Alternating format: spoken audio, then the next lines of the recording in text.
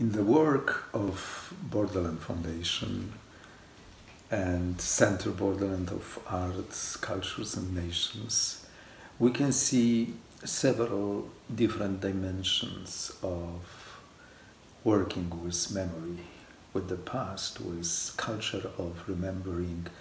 It was a challenge, a major challenge for us, establishing our institution just after 1989, after the period of frozen memory, of not talking about the past, of different taboo concerning the past. There was a moment of opening new debate, new knowledge,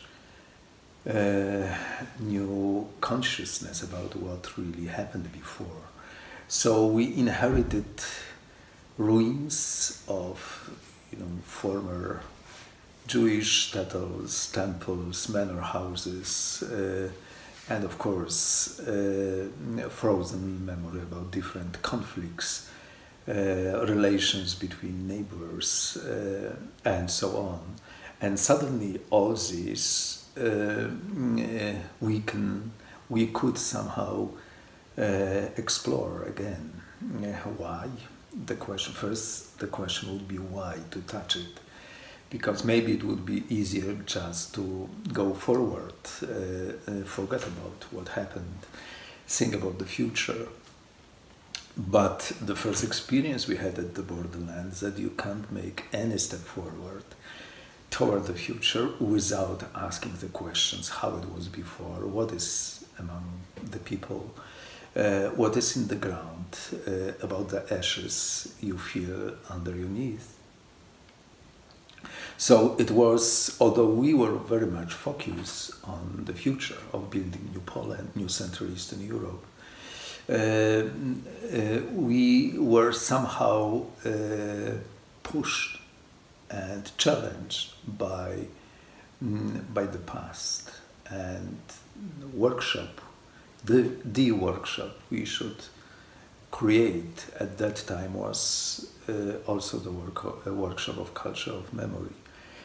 And another question from very beginning was why you create a center, Borderland Center, International Center of Dialogue, like we created in Krasnogruda, not a museum. You have a rich heritage of Jewish culture and life and history in your town. You inherited former synagogue, yeshiva school, and former Hebrew gymnasium.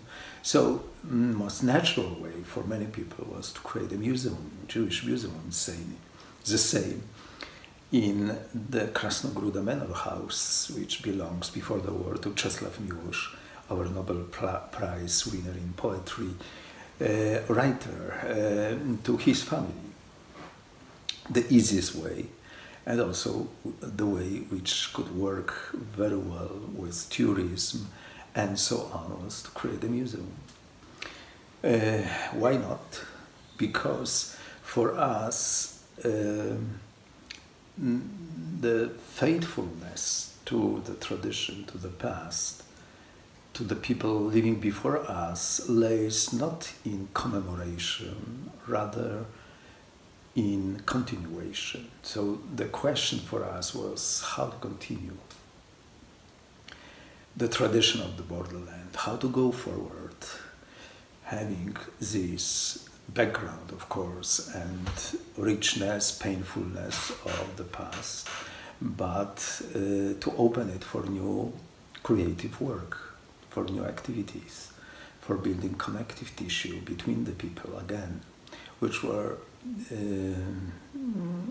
separated from one another, put into clashes and conflicts. So this is very much about our work, not to create a museum, but the living cultural center. So you can have a museum and a former Jewish klezmer music, but you can also practice this music with the inhabitants of your region, which are not Jewish, but for them, this kind of work, musical work, artistic work, memory work, cultural work, connects them with the past, but at the same time gives them opportunity to go forward, to create new music, to develop this music, to be creative and free in the process of creation. So this is very much about the work we do. Concerning the memory itself and the workshop, I call it culture of remembering, because it is a work you should do and you should learn how to do, how to deal with this, how to explore, how to help people with the traumas and bad conflicted memories. You should somehow develop a culture of memory, of remembering, even rather as an active thing. Because I like more to say remembering, because it puts memory into action and challenges you to do something with memory in a dynamic process. And three categories I would mention here, how we understand our culture of remembering. The first I call critical memory. The second I would call common memory. And the third one, good memory. Why critical memory? You can't start the work on the Borderlands without starting with yourself in critical way, autocritical way. So you do not have the legitimacy to expect from the others to open the memories if you will not work with yourself, with your Polish culture, in my case, with my Polish Catholic history and culture, and to think about the dark sides of this past, of my past, of what happened wrong, of the mistakes we committed, and sins and guilt connected to us in the history, especially of the 20th century. So you do the work on your side critically. You open the field of cultivating memory with your critical work on your own side. That's why.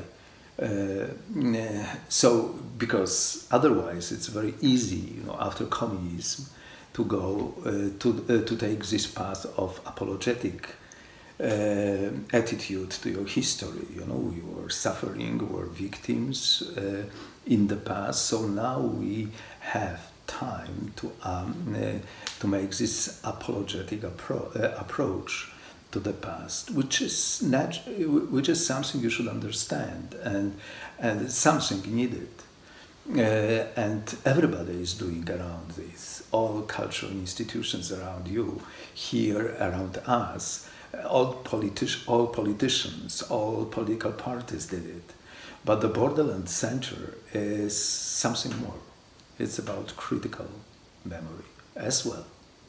And this is our field. If you do not expect that politicians will do it, if you do not expect that all cultural houses and institutions will do it, this is your obligation. This is your challenge to take it on your as your work. So that's how we started in publishing books, very painful for Poles and Catholics, about Polish-Ukrainian relationships, about Polish-Jewish relationships, about the Jedwabne case. So we published Professor Jan Gross' book, Neighbors, and many others, which were not easy for Poles. But only thanks to that, the opening is possible. And only through that you give a room for the others to join you in that kind of work. So doing that, of course, you don't think that you don't, because it's also very important, do not do it expecting or claiming that your neighbors will do the same, and if they will do, you will do. No, you work on your garden, and you care about, taking off the weeds, because you understand that otherwise garden will die or will not be healthy. Yeah, so you do this work somehow understanding that it is for your own health, of your body, of your garden, of your culture, of your society. The second thing I've mentioned is common memory. Very difficult thing, because we tend to have our own memories, and it's a human thing. We do remember as personalities, as members of family, small society circles, and so on. We have things among us like common memories, but I'm saying here about common memory, which tries, at least it's ideal thing, and probably you will never achieve it, but at least we can try to embrace all memories, all voices, all feelings of people living with you in the whole neighborhood, in the whole community, to give them voice, sometimes which goes contrary to your own voice and your own understanding of the history, but you understand that you have it, yes? And even if you do not have these people among you, we have Lithuanians, we have old believers, Russians, Greek Catholics, Protestants, and so on. But for example, we do not have Jews among us here. But even if you do not have them, you invite their voice, or you explore their own painful history, trying to make the room for them, trying to be hospitable also for these who are not present today. So it's like inviting people, we often call them returners, the people who had courage to come back to the borderlands, living today in Israel, United States, the West, different countries. And very often, many of them promise to themselves never come back because of what happened. But suddenly, if you create a space like Borderland Center, which is hospitable and empathic to the other voices, sooner or later you will have them. They will visit you. They will share. And the experience for them, it will be not only that you cultivate and respect their own, but also you will challenge them to hear other voices. So it's very often the case happening with Jewish people coming to Sejny and to Krasnogruda, that for the first time they hear about the traumatic fates of Lithuanians or Ukrainians or other people living at these borderlands, because they own family memory because of a huge trauma like Holocaust was.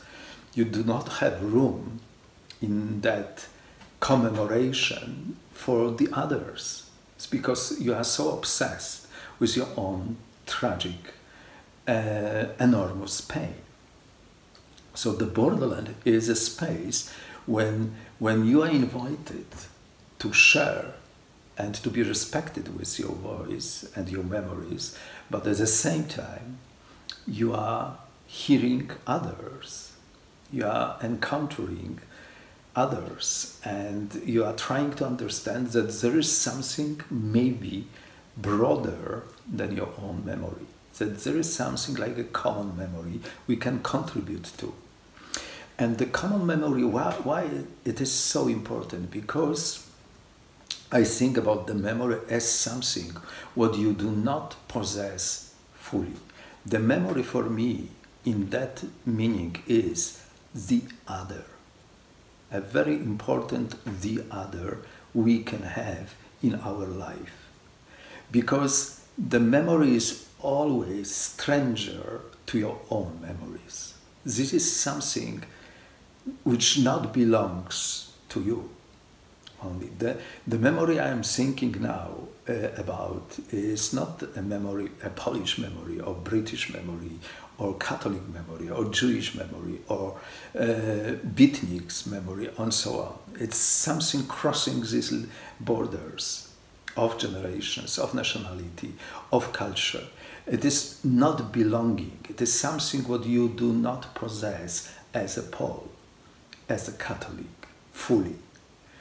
That you can be part of something. And this presence of such kind of memory is crucial for the community building, because only the presence of the stranger can build really fully your community.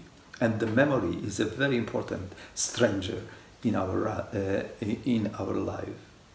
And the third category I call the good memory, the most difficult one, because this is our experience of working on different borderlands, even sometimes during the war, sometimes just after, like in Kosovo, like in Caucasus, like in Indonesia, I've worked, and the experience I've gained in this work was that in each person, even from the deepest darkness of the conflict, hatredness, suffering, and so on, there is something in you which demands doing good for the others, which is inside you like a spark of light, the belief in the other human being, and something like a compassion about the other's face, or something like a desire of giving a gesture, or making a gesture towards somebody else, across the front lines, to help the mother of different nationality, or your friends from before the war time. And these things are deeply inside us, especially after wars, after tragic conflicts. You are not allowed to share it, because that's not the way you are becoming a hero after the war, helping the other. So, but it is real. It is something inside you. And you don't have language very often. You don't have culture to dig it up, to open it. So the Borderland work is very often the work of making good memory present in a public space, creating rituals, artistic events, community actions, which helps people. You do not insist anything. You're just giving the space, the language, the culture to share it. And it's the most difficult thing. It's really, it needs the highest level of artwork and highest level of trust, the highest level of community building. But it is how it works. And when you think about the reconciliation process after conflicts or bridging people in different situations, you always think how to address your work to something what concerns good memory in people on both sides or many sides of different river banks. And you think how to build this reconciliation process, how to build this bridge, having this potential, this reality, this spark of lights, which in all human beings are present.